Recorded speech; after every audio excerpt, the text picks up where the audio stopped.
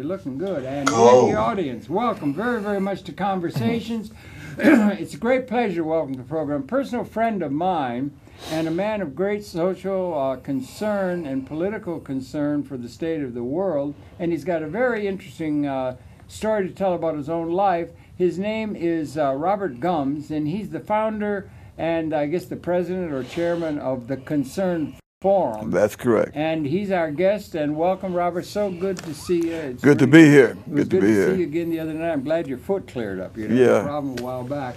But anyway, welcome very much. Thank you. Let's start with you a little bit, Bob, where you were born and raised a little bit, just to wade in. And I know you've had experience within the military, including an agency that we're going to talk some about, the Defense Intelligence Agency. All right. But share your own background, born and raised a little bit, and then we'll get into talk about the current situation. Well, I was born and raised actually not too far from here. I was born right here in Manhattan, in West Harlem, St. Luke's Hospital, as a matter of fact. And I went from there. They brought me home to 112th Street, over on St. Nicholas. And we stayed there for about about 4 years. When you were an infant, you mean? Yeah, and then we moved into the Grant Projects. What's that? I don't know that. That's the New York City Housing Project. Over on the west side, West Harlem, on 123rd Street. Between Amsterdam and Broadway. All right. And I basically did my growing up there in the Grants. I was slightly fortunate in the sense that I went to, I began my education in public school, but for the most part, I'm Catholic school educated. I went to a school, St. Thomas the Apostle, over on West 118th Street, which unfortunately now is closed. I believe the Archdiocese had some problems as far as funds to keep it open. And then the family was Catholic, right? No, actually, no. My dad, he was high church, but he wasn't Catholic. He was from the Caribbean, from the Virgin Islands. And he was an Anglican. He was high Anglican, Yeah. St. Thomas?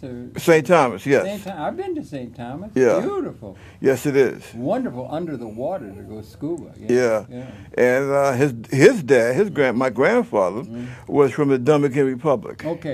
So both my grandfather and my father were Spanish speaking.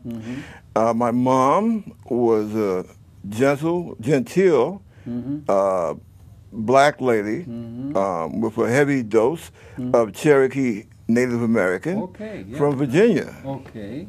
And me, myself, I grew up, as I said, right here in good old New York City. What was the family setting like? Were you talking about politics and things? Yeah. My dad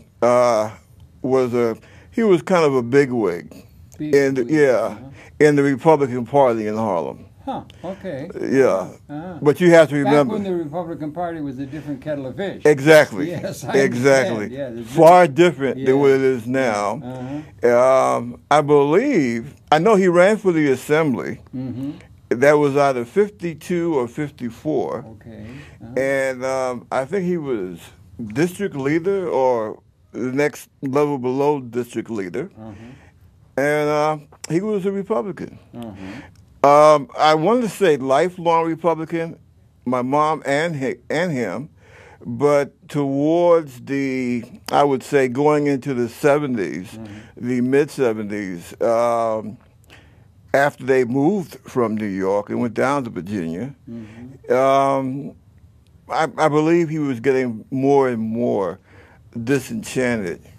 As many of us were with the Republican Party, the drift it was taking, that disturbed him greatly. He had some big figures in the old Republican Party. Well, he was, it had some elemental justice about it, or rationality.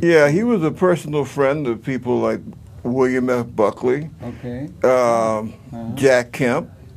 Kemp, Earl, those sort of people. And I think what my mother and him, especially after they had the chance to experience the Republican Party and the direction it was going in another part of the country there in the South. Because at that time, Virginia was still classified as a southern state. Yeah, sure. Yeah, sure. That was, if there, yeah, I'm trying to get the time fix there. So, but civil rights thing had been going, Martin King and all of that. That's correct. And everything, so that's coming into the 60s and that, and they were active in politics. Did you say they went back to Virginia? So were you in Virginia with them or no? I was down with them for about a year to experience it, yeah. In Virginia Beach or Richmond. In Richmond. In Richmond, okay. yeah. Okay. And another thing I want to say about my dad also, he was a great union man. Okay. He was a shop steward in his union, Local 452. What was that? What is that? Confectionery workers, candy workers. Okay, okay. Yeah, he was into that. Solidarity forever. Yes. Yeah. He was a great supporter of both Adam Clayton Powell and Malcolm X. Okay. As a matter of fact, he was one of the first people that knew on the grapevine, as they say. Yeah. Well, he told my mom not to take me up to see Malcolm the day he got assassinated. Really? At the Audubon? Yeah, so that's how close he was. Actually, your dad was thinking of going to that? Or no, he found out through the grapevine that it would be a good idea not to attend. Was that from somebody in the nation or something, or where did he wouldn't tell me. Yeah, he wouldn't tell me. Yeah, horrible. Yeah, it was. Yeah, it was. That was a tragic day in Harlem. Absolutely. Yeah. Tragic day, as far as I'm concerned. It was a tragic day for working people around the world. Malcolm was very, very much distrusted by much of the American white society and so forth, but he was a giant intellectually. He was what my daddy would have called a class act. Really smart. Really smart. Yeah. He was. And feeling. He was. Yeah. Myself, I came back to New York, and what happened is I wound up going in the Navy. You did, yeah. That would be as a young man, 18, 19 or something? No, actually, the first time I went in the military was when I was 17. Only? Yeah, and at that point, that was during Vietnam, and I went in the Army. And you enlisted? Yeah, I enlisted. You enlisted? Yeah. Okay. Was that a choice to make? Okay. What year would that? What year? 1971. 71. That was a tricky time. There was a lot of opposition to what was going on over there. Can you remember what your thinking about it was at that time when you enlisted in the Army? I was against the war, but I was for going in the military. Okay, you were for going in the military. Why? Is there a problem or something? Well, because at that time, that's what young black and Latino men usually did. It was something you could do. Yeah. Could you raise your mic just a bit, please? Oh, we have to get it on. Okay, we'll put it on. We heard everything you said. Okay. We heard everything he said. Okay. Thank you. Okay, that's good. Thank you. Continue. Sorry. Right. So that would have been maybe. Sorry, we had a problem with the mic had fallen on. But I'm trying to understand. It was an opportunity for materialistically or something. Yeah, also materialistically. Yeah. And also a chance to see something of the world. Right. That's always something youth wants to do. Yeah. Yeah, and unfortunately, well, let's just say that I came out of that experience. I got a honorable discharge. Good. I got honorable discharge because I was able to begin college when I got home. But it was not a good experience. There were a lot of race riots.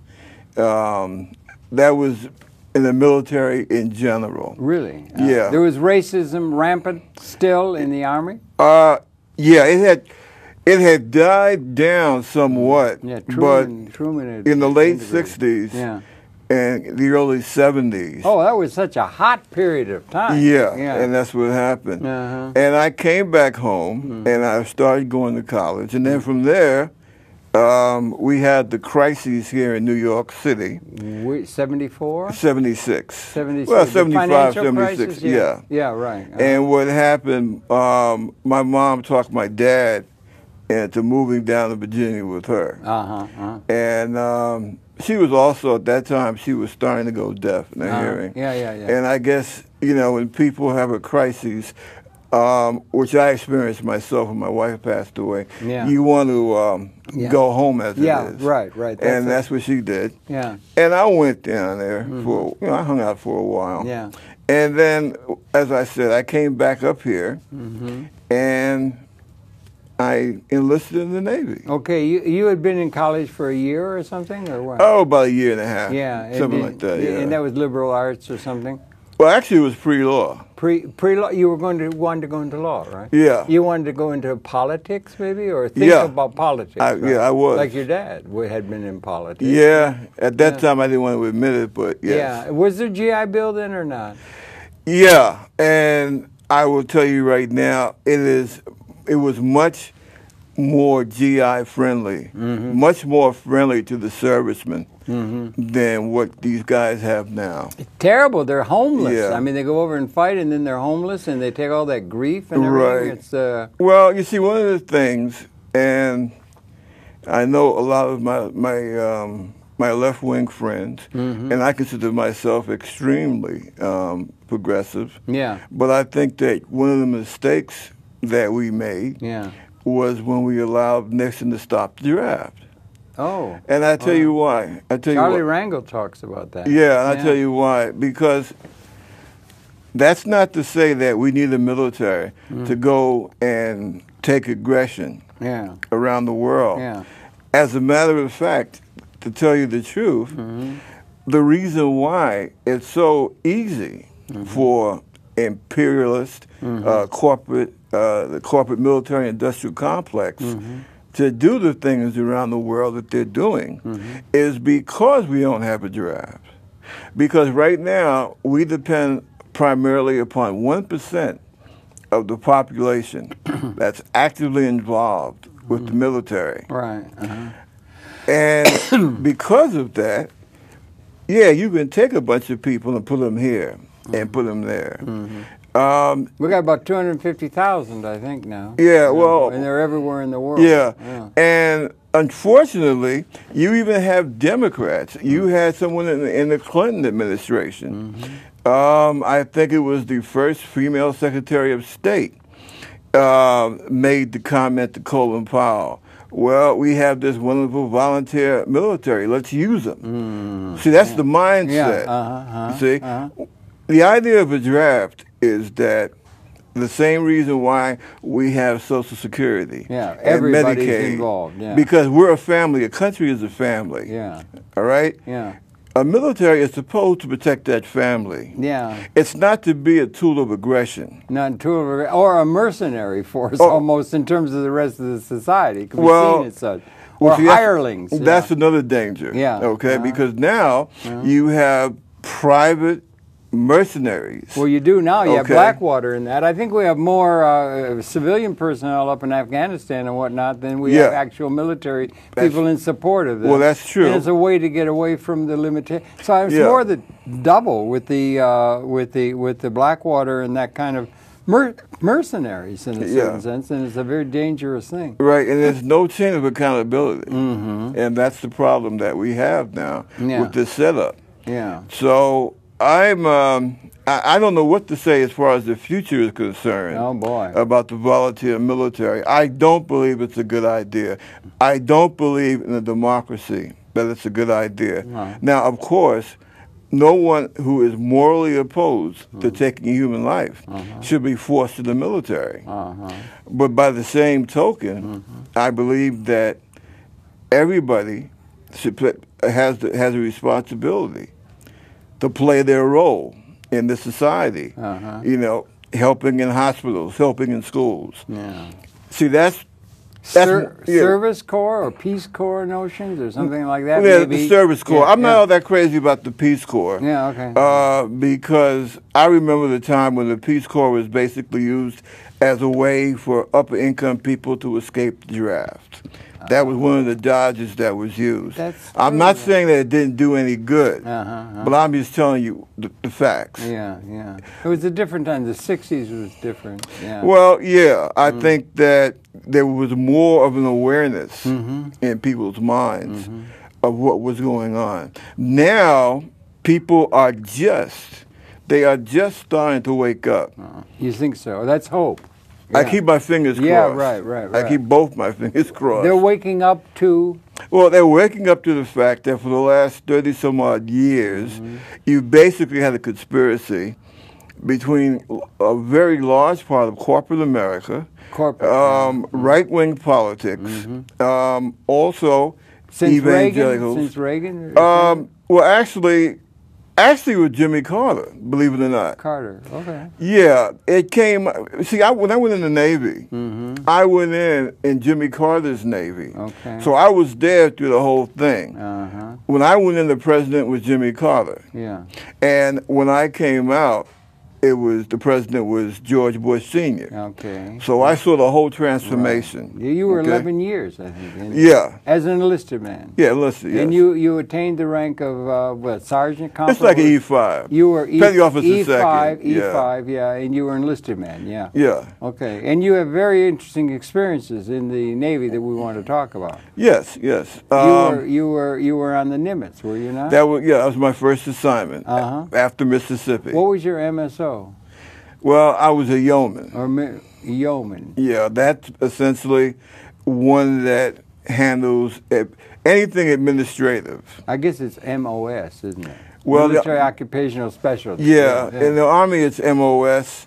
In the Navy it's called rating. Oh, okay. Or what you do. Okay, yeah.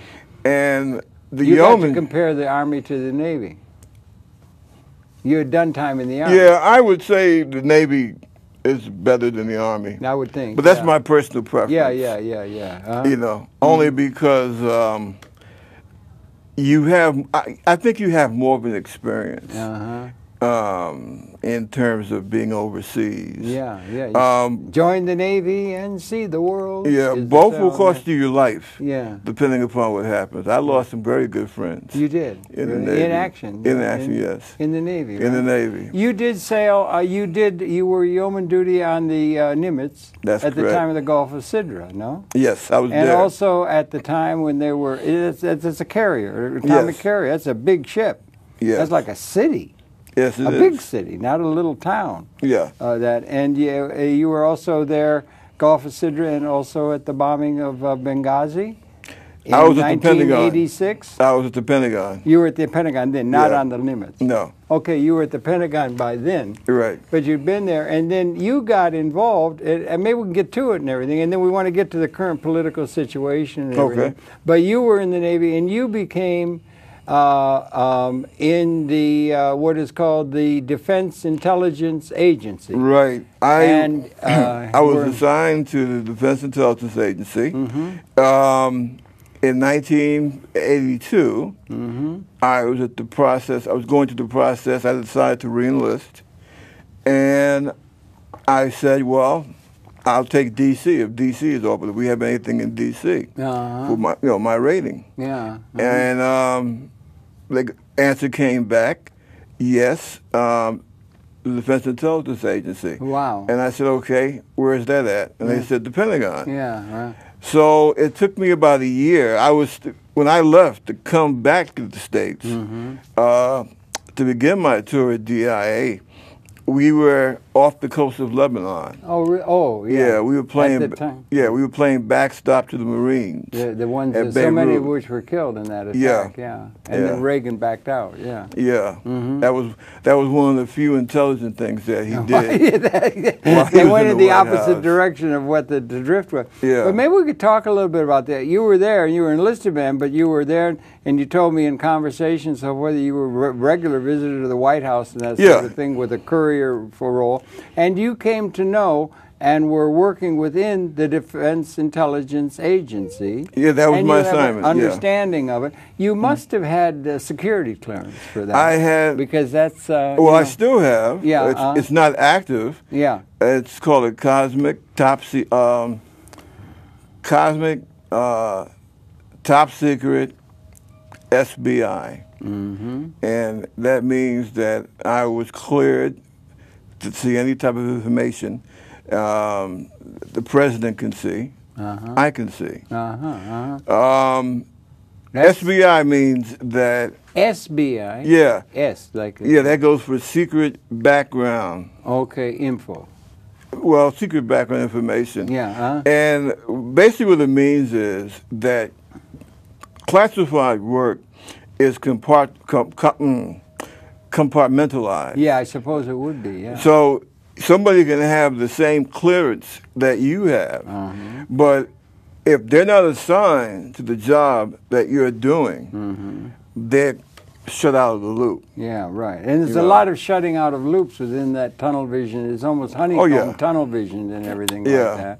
And it's an agency. I wonder how many people viewing are familiar with it even. And I wonder, maybe we could now just do it. We want to get to the politics of the current moment and everything. Okay. But I've got a book I did. You were at a gathering at our house the other day. We're becoming good friends and everything. And I'll show it. I'll hold it up. Maybe you can come in on this, Josh. I'm not sure which one you would. This is an outdated book, this one. This is one that's called Trail. Can you read it? Trail of the Octopus. You read it. Can you read the sub thing? Can you read it from where you are? Yeoman... Trail of the Octopus? Yep. From Beirut to Lockerbie, inside the DIA. Inside the DIA. Yes. This is a book that was written back by Donald Goddard. He's passed now, and Lester Coleman, published by Bloomsbury. And this was a book that was written, and it's got the tag for Lockerbie, you know, Pan Am 103, that there was so much activity around in terms of Libya, having done that. And the theme of the book is that it was not Libya who did it. And there's a great number of people who originally thought that it was coming out of the Becca, the bomb that was placed up in Frankfurt and so forth. And that was the original view. And then there got to be a situation where there was the need for strategic, it could have involved Syria and people from the Becca, and that it wasn't convenient geopolitically, and it was switched to Megrahi and to Gaddafi and to Libya, and that they were not responsible for Lockerbie, even though they came, as everybody knows, to accept responsibility, but never guilt for it. They never claimed they were guilt. So that's an issue that's current because we're bombing Libya now on a regular basis and all of that. But it's inside the DIA where you were, okay? Yeah. And there's a thing here, I'll just read a little thing here about it, and maybe it'd be good for citizens to become aware, because we hear a great deal of talk about the CIA. I just got a thing from Russ Baker about the CIA involvement in Benghazi, which is very deep and very, very long-standing. But this is a little thing that's he's talking about a guy named McCloskey in terms of the narrative. I'll read it, one paragraph, okay? And then you can put me straight. Okay. But it says McCloskey was unperturbed by the delay.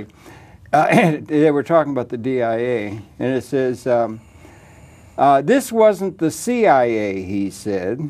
The CIA was a showboat civilian agency. You got all kinds of oversight and congressional... then. These were the professionals, the military, the combined intelligence arms of the United States Army, the United States Navy, and the United States Air Force. Together, they formed the largest and most discreet intelligence agency in the world. It's not the CIA, it's the DIA that one wants to pay attention to, perhaps. In the world, 57,000 people operating out of Arlington Hall, Virginia. Do you know where that is? Yes. Okay, or Arlington Hall, Virginia, and Bolling Air Force Base, Washington, D.C. Yeah. On a budget 5 times larger than the CIA's. They have a budget 5 times larger than the CIA. And this book goes back to the 80s, so it's probably grown. And a great deal of what Mr. Eisenhower warned against, the military-industrial complex, Arlington and all of that, Crystal City, is got an awful lot to do with the way this country's going now. But anyway, it's there. No, 5 times bigger than the CIA's. No restrictions, no oversight, and nobody ever heard of it. Why? Because it didn't make mistakes, and because the director reported to the Joint Chiefs of Staff, who didn't tell anybody anything they didn't have to know, the need-to-know basis. And that included the Secretary of Defense.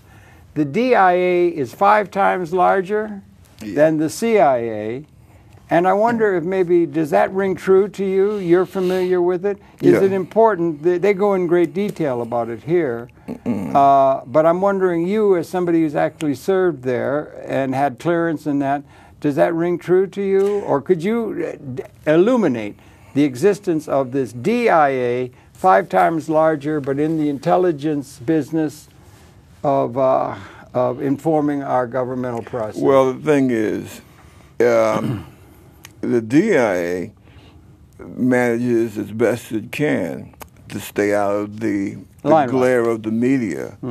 But it's known, you know, it's even mentioned from time to time on the media. The CIA has basically had a lot more romanticism attached to it. You know, a whiff of James Bond, as it were. Well, one of the things that are associated in the minds of many with the CIA are things like covert operations. And things that are secret, and things that are done, Contras, and things like that. I noted we just killed, there were people that killed Osama bin Laden up in Pakistan. They were SEALs. They were highly trained Navy people. That's correct. I presume that wasn't the CIA. That would have been elements of the DIA doing that kind of thing. What I'm getting at, are there covert operations? Are there things that are not known? No way for congressional oversight or any of the kind of things that might affect the CIA. Well, where does it stand? Let me put it to you like this. Unfortunately, with many of our representatives, many of them put on the role that they don't want to know. To be quite frank, you're talking about the congressional people? Yeah, in Congress, people in Congress, right. As far as covert ops, that's done by the United States government in general. Okay, well, but, SEALs are part of the United States Navy. Well, they are. They're Navy. They're sailors. And they're doing covert things. Yeah. And the CIA does covert things. That's correct. And the CIA is doing covert things in Libya. Now, is the DIA? Does the DIA? They have a budget 5 times greater. I'm sure that. And I realize you weren't in an officer's position. You were an enlisted man there. Well, that really doesn't have anything to do with it. But you do have a feel for it. Yeah, I do. Okay. But and is it important for the citizenry to be informed more? Should there be more transparency about what the DIA is? Let me say this first. If you understand what I'm getting at. You have 17-year-old, 18-year-old kids, all right, that know a tremendous amount of what our government is doing around the world. You mean in the DIA? Yes, in the DIA. At 17, they're there as agents or something, or trainees, or what? They're military people. Military, in the military, one of the military services. And they're assigned the DIA, okay? Just like Specialist Manning. All right, we come across a vast amount of intelligence. Okay, let me say something, if I could, if I may. 17's young, but anyway. But in the Army, you have you have Rangers, and then you have Special Forces. You have Delta. You have these other kinds of snipers. You have special ratings. Yeah, and so forth. That has nothing to do with it. Those are just. Those are just jobs, occupational. Well, if I may, I'm a civilian. I don't know, but when I think of a SEAL, I don't know. They're better than Delta Force in terms of possible covert ops. It's training, okay. Yeah, but it's special training. Yeah, and it's very elite. Well, no, what it is, you're trained to be like that. Yeah. All the SEAL is, he might be a machinist mate, a second-class machinist mate, and he decides he wants to be a Navy SEAL. Yeah, well, it's tough training. So then he applies to that school, and if he passes the background clearance, then he's accepted, and he's trained. And if he can pass the rigorous demands. Yeah. Both intellectual and physical. Yeah. And they're geared for, among other things, like it was SEALs that went to Pakistan. Yeah, I know. Right? Yeah, I've been with SEALs before. Yeah. Now, the main thing that we all need to be concerned about is when you talk about covert actions, what you're essentially asking about is how much should we as American citizens be informed? Where is the transparency? Yeah, and how much are things being set up by covert forces from the CIA? If you mention CIA among a lot of people, they think, okay, there's a lot of hanky-panky going on. I think that one of the by the government that shouldn't be known and hidden. And right. I think the problem is that people, we dwell too much on the names. CIA, DIA. The question basically is this: what is our government doing in a particular situation? And we don't, the American people do not have enough transparency. Okay, particularly it seems to me the DIA, if I may, I don't want to get drawn. The DIA, I warrant there's only a handful of people in the audience would know the term DIA. 5 times larger budget, no oversight, and everything. Ready-made for covert, hanky-panky, subverting of governments, subverting of things and that sort of thing in a covert, undercover way and that sort of thing. And nobody heard of them, but everybody's heard of the CIA. It's the only point I'm trying to make. And you had some association with the DIA. I had some association with the CIA as well. Okay. And basically what I'm saying... You can set it straight then. There should be more transparency of this DIA. There should be more transparency of the whole process. Of all of these, of the whole intelligence process. Those are like shock troopers. They're like shock troops. No, I wouldn't say shock troopers. No. Okay. All right. The president wants something done. Right.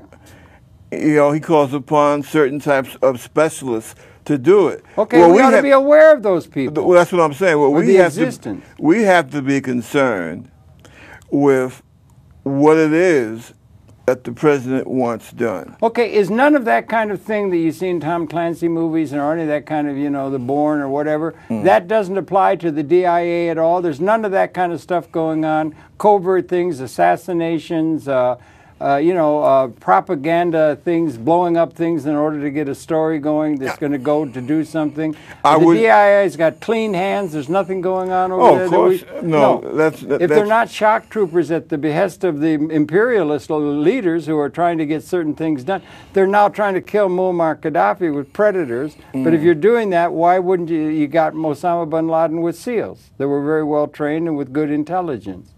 Do you understand what I'm saying? They're now going to murder, they're going to assassinate heads of state as part of the advancement of our imperialist... I'm trying to get at some sort of what's the reality. The point is that that's not the SEALs, that's not DIA, that's not CIA, okay? Oh, okay. They're being told what to do. Okay. Okay? Yeah. That is, that's the issue. Now, what I'm saying is if our policy is to assassinate Gaddafi... Yeah, that's illegal. That's against international law. Yeah, it was against international law. Number one, that's illegal. Yeah. Number two, the American people have a right to know why this guy is an enemy. Well, that's another issue for policy level things. What is it about it? You know, they've announced that. Remember mission creep it's called, right? Yeah. And they were going to protect some civilians with that kind of thing, and now they're going to where they're going to assassinate Gaddafi. They're aiming for him now. Yeah. Okay, with predators. Is it okay to do it with predators? But if you could get some SEALs, why can't you get a couple SEALs secretly to go in there and shoot the son of a gun? Here goes the point. Here goes the point. That's what I'm trying to get at. Here goes the point. That in the first place, we need to know why is this country, Libya, with Gaddafi as the head, why is this guy an enemy of the United States in the first place? Well, that's a question. Yeah, okay, yeah, sure, yeah. Right. And as you see now in Congress, that's the question that representatives on both sides of the aisle are asking. Right, trying to ask, but yeah. It's very hard to work now, its way. Let's see, here goes another point.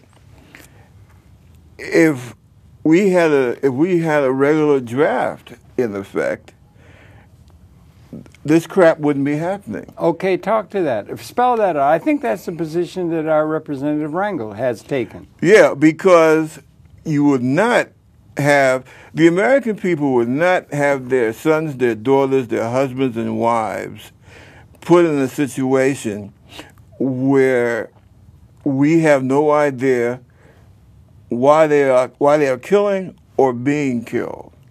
And that is the case in Libya. Now, it's my understanding that we're doing this on the behest of the Europeans, number one, to keep NATO together, and number two, because the Europeans right now enjoy a monopoly over Africa. They're very scared about competition from the Chinese. Yes.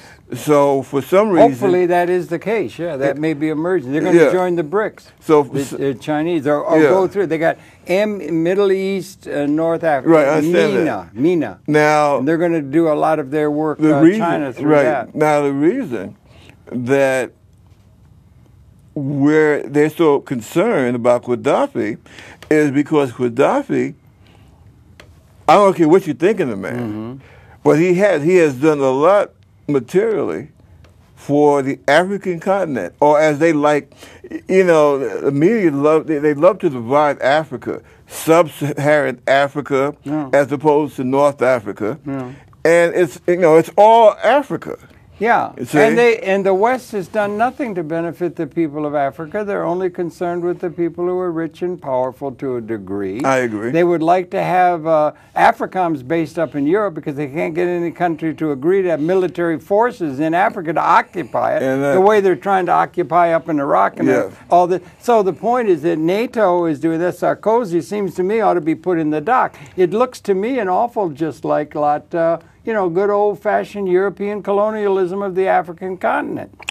Seize the resources and divide and conquer and have us rule, and they'll be dealing with the people of Africa and the Middle East as wogs, like the British used to call them, lesser people. Well, that's the impression that I get. Doesn't that make sense, or doesn't that seem to be the order of the day? What's the other rationale? No, as far as I'm concerned, there really is no rationale. Oh, there isn't? Okay. When you talk, when the president or someone else talks about Gaddafi being, that doesn't faze me, because the United States has done so much business, A, with dictators. Absolutely. B, Saudi Arabia is the biggest dictatorship out. Horrible, yeah. Women can't drive cars for crying out loud. I know, I've seen that. Yeah. Yeah, you've been there, I guess. Yeah. Been to Bahrain? Yeah. 15th, were you docked there? The 15th, the 5th Army, or 5th Navy? Yeah. You've been there, Bahrain. I've been all through that area. Yeah, okay, yeah. And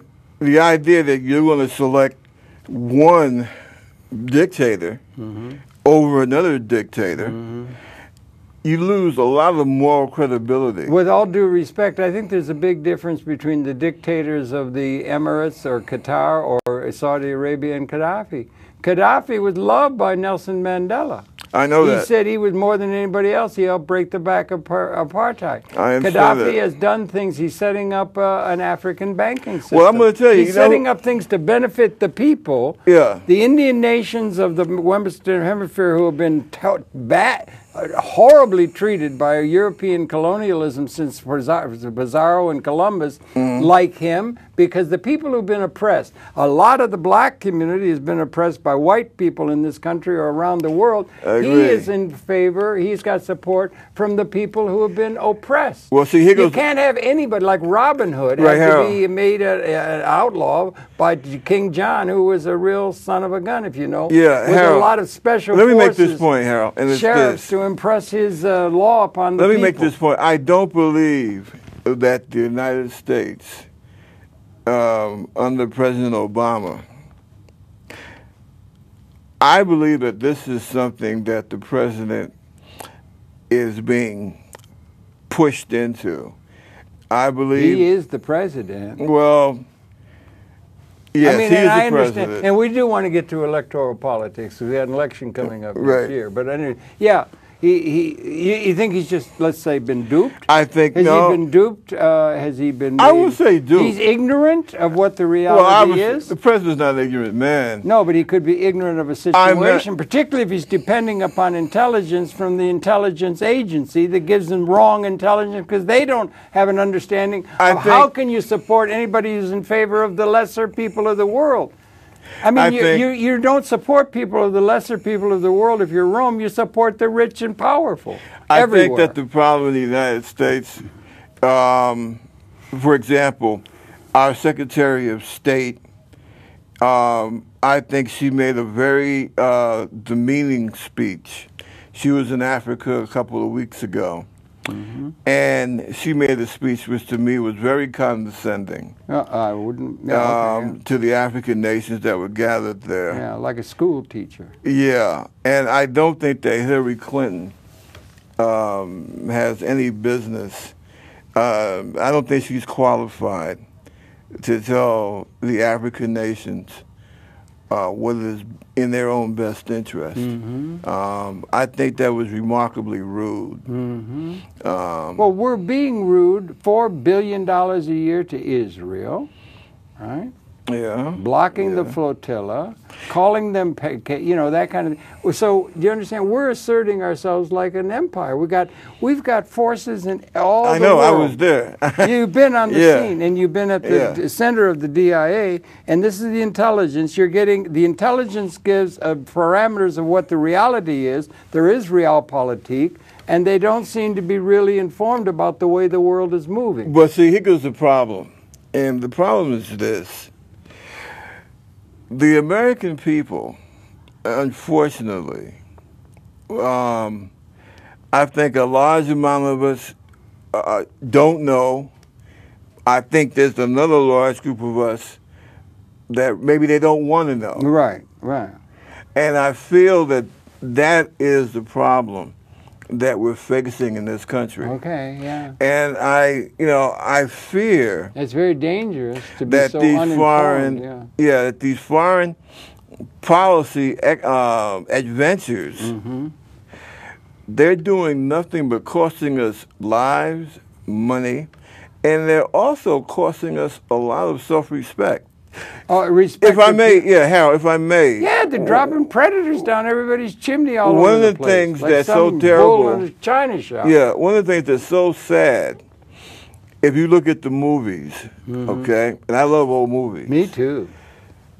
If you look at how the world saw the United States. Yeah, I know. And how we saw ourselves during and immediately after the Second World War. It was wonderful. The growth of the middle class, it was really, really right. It's true. Right, as compared to how we're viewed around the world, number one, and most importantly, how even we view ourselves. Yeah, that's getting very dangerous, yeah. Yeah, it's heartbreaking. Yeah, right. It is literally heartbreaking. Right. Because now, when you see a picture of, Jimmy Cagney being parachuted in occupied France to fight the Nazi occupiers. Well, you're fighting the bad guys. Yeah, now, we are the bad guys. That's what I was getting ready to say. That's what I'm saying. We are the bad guys. The occupiers. Yeah. We are the, in Casablanca, we're the people that are gunning people down. And we don't have a vision, apparently. And, well, it's... Oh, we've lost a vision. Well, now, the talk, move it to electoral politics. Okay, let's get to that because we're coming up to election next year. Yeah. And Mr. Obama was voted with I certainly was very overwhelmingly pleased when a man with all that class and intelligence was voted in 2008. Yeah. A lot of people are upset with it. We got this debt ceiling that's coming up this month and so forth, and all of this. The Republicans are the party of no. They've voted no to everything.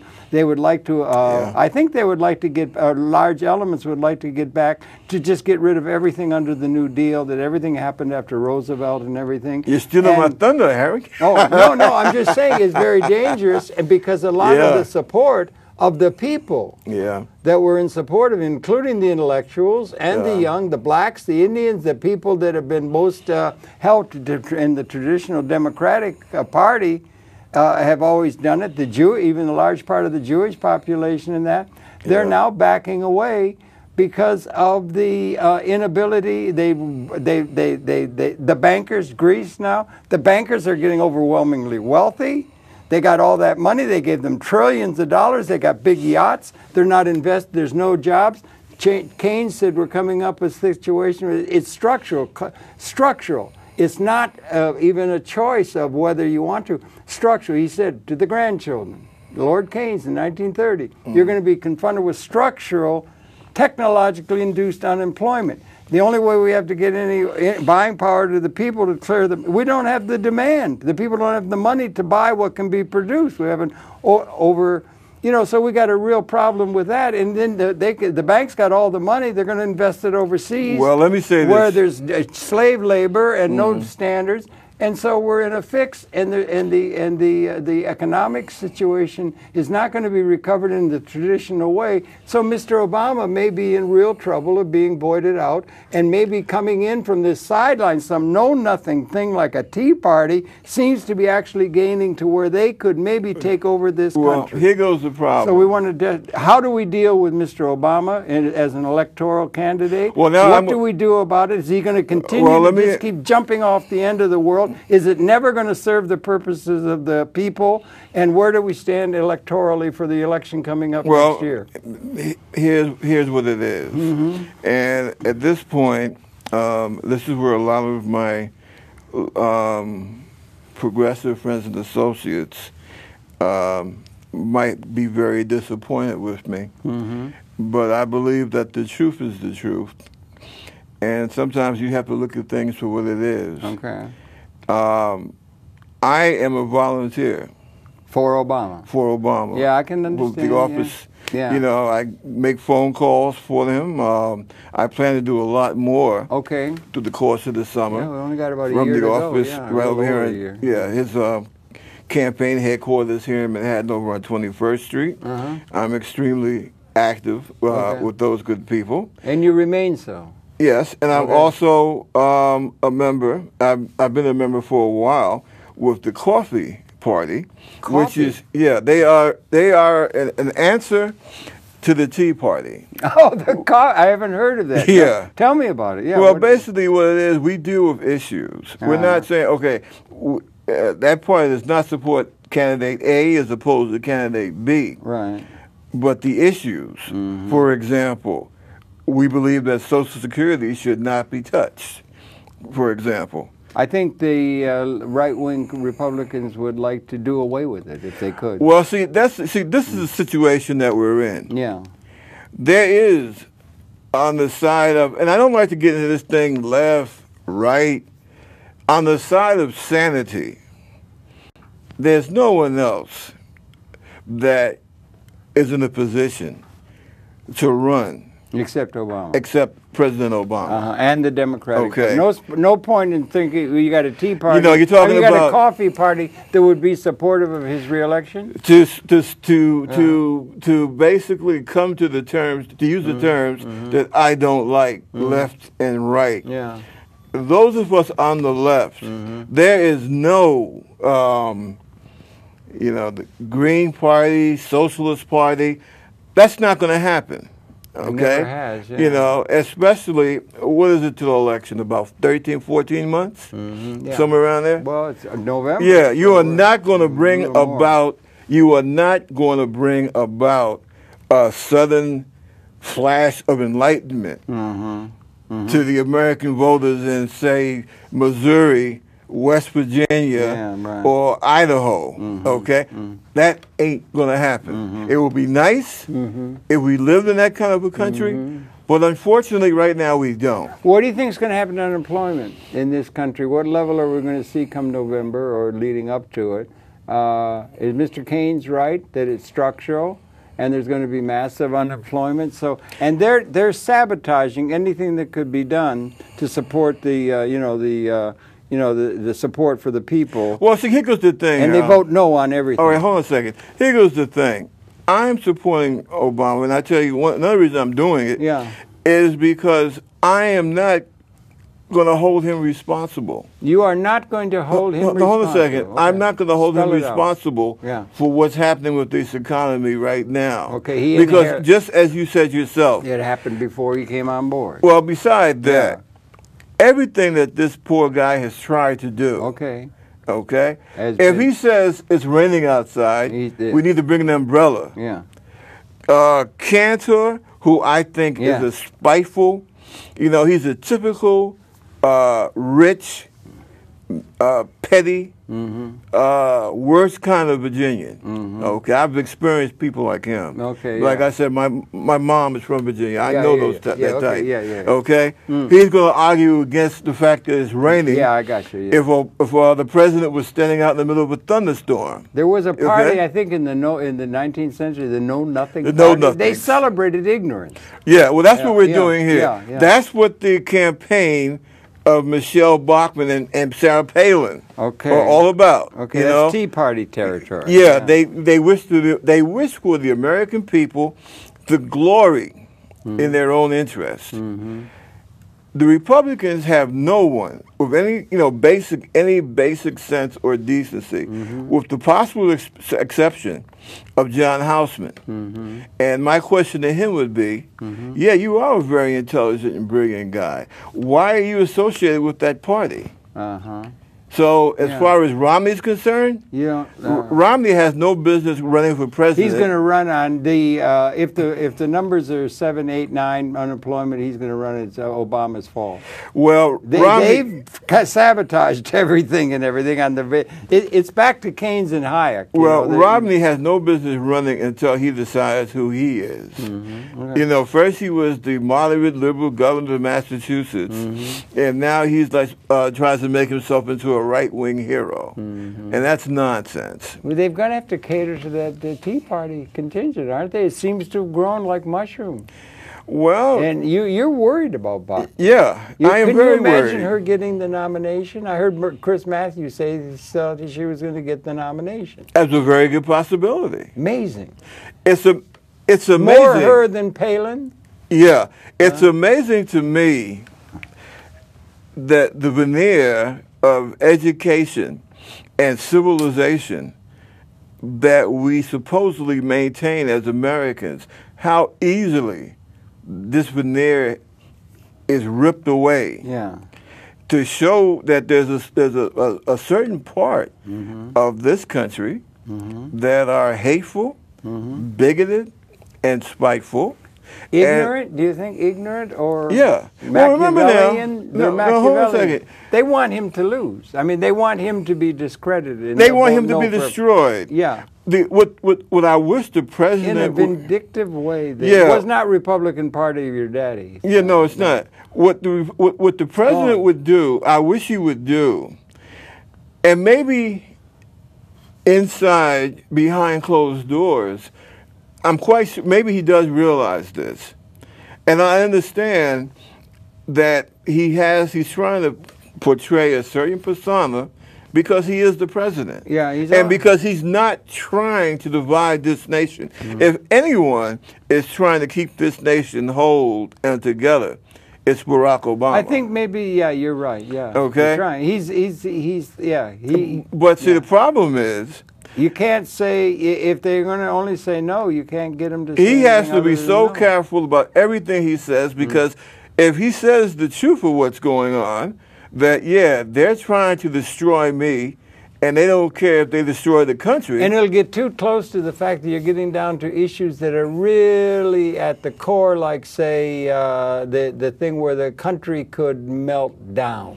The whole system could melt down, and so they would call him subversive in the name of their view of things, and that's very dangerous. Now the legitimacy of the whole. Here goes the thing: this business about not paying the debt limit. Now, constitutionally, they don't want to, by any case, to back off from taxing the rich. No revenue enhancement. Now, Harold, that's why you don't have demand. Now, hold on a second. You have to realize that constitutionally, he has the power to say, I'm president, I'm authorizing the Treasury Department to meet that debt ceiling. Yeah, he can do it, but he has to. He would not be able to do that without some dealing with the Congress. No, not necessarily. Okay, he can do it by executive decree or something? By executive decree. Okay. This is a question when you're talking about the full faith and credit of the United States. Yeah, well, it's $14 trillion now. It's getting up. Congress does not have the right. They do not have the mandate to destroy this nation. Well, the thing is the nation, or the world in a sense, the thing about larger word, the leadership of the world, what's going on in Greece, in Europe, it could metastasize. What's going on? They don't have a system where the capital is more responsible for production, causing displacement of labor, means to get income to the people. They don't have a way of having ownership be democratically held by the people of the world so that money comes to them, so they got money to clear the market. They don't have a system that's required. Libya had such a system in place. Yeah. That may be one reason why they're being attacked. Yes. They directly distributed money to people and also ownership of stock within private sector entities. That's what we need. We don't need it, neither party. So the whole world is on the teeter of a system just collapsing. And that's very, very worrying to everybody. And and they won't even think of having any, enhancement of taxes. I mean, one thing, Robert, so we should support, I think you're probably right, Mr. Obama should be supported. Yes. And so we've run out of time, Robert. We could go on talking at great length. But it's wonderful talking with you, It's good talking to you. Robert Gumbs, then, he's a very concerned citizen. He's chairman of the Concerned Project. Concerned Forum. Concerned Forum Project, or Concerned Forum. And he's very concerned with issues. Happy to have brought that up. Thanks for filling us in on DIA a bit from your own personal experience. Yeah. I think we ought to investigate it. And then we ought to be starting some level-headed thinking about what are we going to do within the stalemate of the political situation coming up to 2012. Yeah. We've all got to give some thought to that. And we have to. We're going to probably have to cut some slack here and there or something for, extremist positions in that, and also Harold, as we go, let me say one thing. Talk as much as you can before they cut us off. Right. I understand how a lot of people might feel disappointed that the president wasn't able to get certain things accomplished. But we have to support him for the second term. There's no viable third party. When you're talking about going across the United States, going across America. I don't want to wake up and see Michelle Bachmann and Perry, the governor of Texas, those two as president and vice president. Why is that's real. Why is it we always end up, as Mr. Julie Kupferberger, the Fug said, how is it we always end up voting for the lesser of two evils? Are we ever going to get a thing where they're going to get it together? That's partly what we're talking about. It's a concern of us all. And I don't think he's going to have a hard time mustering the kind of support he had in 2008 because of the contradictions or the inability to get things done, and also whatever the fortunes of the world.